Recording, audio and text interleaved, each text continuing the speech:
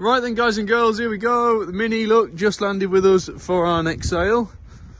Down on display here at Pickering, as you can see. Doesn't look a bad car in all fairness. On the hit list, had a bit of a bump at some point. There's a couple of marks as you go around it, but overall it's presentable enough. It certainly doesn't embarrass itself.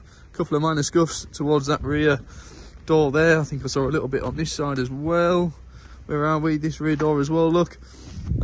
Wheels, a couple of light curb marks, but as a whole, that looks a nice usable car.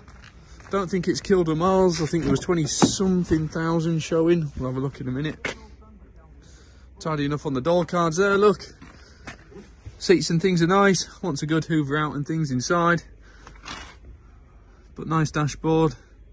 Nice centre console area. Headline is nice and clean. Yeah, nice car. Yeah, nice car. Where are we? 22,998. There you go, done nothing at all. Obviously do your own work, check it all out for yourself. But there you are. Yeah. Good car for somebody. Yeah, might come at a sensible price. Not too sure where the damage was. But I'm sure you'll be able to find out a little bit more information online. I don't know what category damage it was, whether it was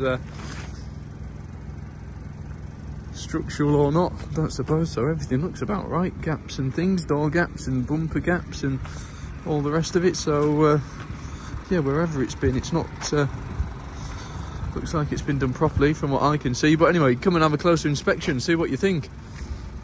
There you go, she's down on display, ready for you guys to pop and see what you think. Thank you.